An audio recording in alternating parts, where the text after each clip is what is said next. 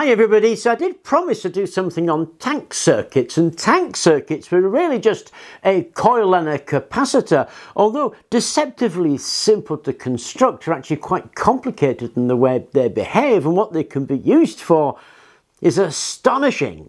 And they consist, as I say, of only an inductor and a capacitor, so they're frequently referred to as LC circuits. Capacitors store energy in the form of an electric field. That electric field is stored energy as a potential or a static voltage. Inductors store energy in the form of a magnetic field, and that can be seen as a kinetic motion of electrons or a current. So if you like, capacitors and inductors are flip sides of the same reactive coin, storing and releasing energy in complementary modes. When these two types of reactive components are directly connected together, their complementary tendencies to store energy will produce an unusual and interesting result. If either the capacitor or the inductor starts out in a charged state, the two components will exchange energy between them back and forth, creating their own AC voltage and current cycles. If we assume that both components are subject to a sudden application of voltage, say from connecting to a battery, the capacitor will very quickly charge and the inductor will oppose change in current, leaving the capacitor in a charged state and the inductor in a discharged state. The capacitor will begin to discharge, its voltage decreasing. Meanwhile, the inductor will begin to build up a charge in the form of a magnetic field as current increases in the circuit. The inductor, still charging, will keep electrons flowing in the circuit until the capacitor has completely discharged, leaving a zero voltage across it. The inductor will maintain current flow even with no voltage applied. In fact, it will generate voltage, a bit like a battery, in order to keep the current in the same direction. The capacitor, being the recipient of this current, will begin to accumulate a charge in the opposite polarity as before. When the inductor is finally depleted of its energy reserve and the electrons come to a halt, the capacitor will have reached full charge or voltage in the opposite polarity as when it started. Now we're at a condition very similar to where we started, the capacitor at full charge and zero current in the circuit.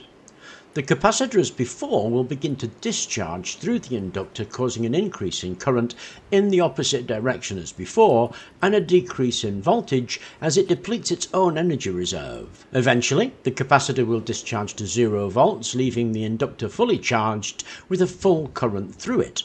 The inductor, desiring to maintain current in the same direction, will act like a source again, generating a voltage like a battery to continue the flow. In doing so, the capacitor will begin to charge up and the current will decrease in magnitude. Eventually, the capacitor will become fully charged again as the inductor expends all of its energy reserves trying to maintain current. The voltage will once again be at its positive peak and the current at zero, and this completes one full cycle of the energy exchange between the capacitor and the inductor. This oscillation will continue with steady decreasing amplitude due to the power losses from the stray resistances in the circuit until the process stops altogether. Overall, this behaviour is very similar to a pendulum. As the pendulum mass swings backwards and forwards, there is a transformation of energy taking place from kinetic or motion to potential or the height the mass reaches, in a similar fashion to the way energy is transferred in the capacitor-inductor circuit back and forth in alternating forms of current, kinetic motion of electrons, and voltage, potential electric energy. At the peak height of each swing of a pendulum, the mass briefly stops and switches directions. It's at this point that potential energy, height, is at a maximum and kinetic energy, motion, is at zero. As the mass swings back the other way, it passes quickly through a point where the string is pointed straight down. And at this point, the potential energy, height, is at zero and the kinetic energy, motion, is at maximum. Like the circuit, a pendulum's back and forth oscillation will continue with a steadily dampened amplitude from the result of air friction dissipating energy. Also like the circuit, the pendulum's position and velocity measure two sine waves 90 degrees out of phase over time. In physics, this kind of natural sine wave oscillation for a mechanical system is called simple harmonic motion, often abbreviated as SHM. The same underlying principle governs both the oscillation of a capacitor-inductor circuit and the action of a pendulum, hence the similar effect. It is an interesting property of any pendulum that its periodic time is governed by the length of the string holding the mass and not the weight of the mass itself. This is why a pendulum will keep swinging at the same frequency as the oscillations decrease in amplitude.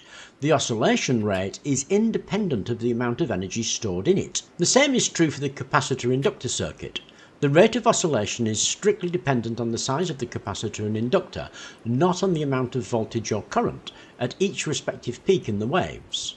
The ability for such a circuit to store energy in the form of oscillating voltage and current has earned it the name tank circuit. Property of maintaining a single natural frequency, regardless of how much or how little energy is actually being stored in it, gives it special significance in electric circuit design. This might seem a bit of a useless curiosity, however, it's not the case. That resonance is a very valuable property and it's employed in a variety of applications. One use is to establish a condition of stable frequency in circuits designed to produce AC signals. Just as a pendulum can be used to stabilise the frequency of your clock's mechanism, a tank circuit oscillations can be used to stabilise the electrical frequency of an AC oscillator circuit. Another use of resonance is in applications where the effects of greatly increased or decreased impedance at a particular frequency is desired. A resonance circuit can be used to block or present high impedance towards a frequency or a range of frequencies,